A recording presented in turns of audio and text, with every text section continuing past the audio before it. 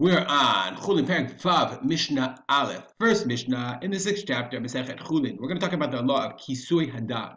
The halacha of Kisui Hadam is an obligation to cover blood. When a person slaughters an animal, he has to cover blood. This is in Vayikra. Torah says in Vayikra Perek Yud Zayin that when you slaughter an animal, Ish mi b'nei Yisrael, man from b'nei Yisrael, Limina gar b'tocham, the strangers who sojourn among them, Asher yatzud seid chaya oaf, who shall trap, taken hunting any beast or fowl that may be eaten, asher yachel, v'shafach et damo, when you pour out the blood, v'kisahu be'afar, kisahu be'afar, you must cover it with dust, kisui hadam, and it says seid, meaning trapping. The Torah says trapping. Chaya oaf. We're going to learn about what is chaya or oaf. Chaya, birds or a chaya, beast. So it says the Mishnah, Kisui hadam noheg ba'aretz u'b'chutz aretz. The minhag, or not the minhag, the obligation to cover the blood applies whether you're in Israel or outside of Israel. Bifnei abayit b'shalom bifnei abayit, whether the Beit HaMikdash is standing or whether it's not standing, meaning all times, no matter what. B'chulin, for chulin, i.e. not kachim, not things that are sanctified. Avalo b'mukudashin, not mukudashin, whether it's chatat ta'of, olah ta'of, right? It's the chatat of the bird or olah of the bird, or if you slaughtered something that was sanctified for bedek habayit that you gave to the Beit HaMikdash as a donation, it doesn't require, you're not supposed to do that, you shouldn't do that, it doesn't require kisui hadam. But knowing b'chaya ba'of, it applies for chaya and all birds, okay? V'mizuman v'she'enu mizuman. Mizuman means whether it's domesticated or not, meaning the Torah seems to imply, it says, seid, trap. But the Mishnah says that's the Chazal understood that's not only if it's trapped, but whether it's mizuman or not, ova gadol b'bayit, domesticated or not, doesn't matter. All of those require kisui. What is a chaya?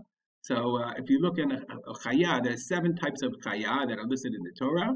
Ayal tzvi, this is in Devarim Perek Yudalid. Ayal tzvi achmor ako dishon ta'ov ezamer. Hart, gazelle, roebuck, wild goat, pigarg. I don't know if you've ever eaten pigarg, kosher animal, antelope, and mountain sheep. All of those require, if you slaughter any of those animals, you have to do kisui hadam. Nowadays, kisui hadam is done mostly because we shot a lot of birds, many fowl. So any shochet who has slaughters a bird, you have to do kisui hadam. You have to cover the blood. Literally, take the blood that's spilled and cover it with dirt. We're going to learn the halachot in this chapter. Menoig b'koi. So you apply these halachot of covering the blood to a koi. Mipnei safek. What's a koi? Let's look at our Jastro. Koi, kind of bearded deer antelope. Next page. A bearded deer antelope. Okay, the rabbis even undecided whether koi belongs to genus of cattle or beasts, chaya or behema. And that's our Mishnah. That's our Gemara and Mishnah in Chullin. We'll go back. So they have to apply to a koi. So there was this koi. They don't know what a koi was. We don't really know what a koi, what they're referring to. But they knew what it was. Because it was a safek whether it was a chaya or a behema.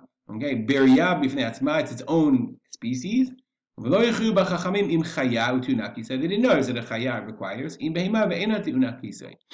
Okay, ve'en shoftin oto b'yom tov. You shouldn't slaughter your koi on Yom Tov. Why? V'shobdil mabai kisui.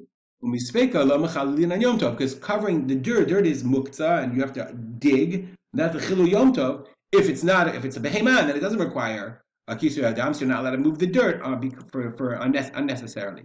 And if you slaughtered it, you don't do kisui hadam, obviously on Yom Tov. Why? Even if you had ready dirt, shema yomar haro'eh, because if somebody sees you, chaya v'adayu, then the person will see it and say, oh, it's a chaya, because he's doing kisui hadam.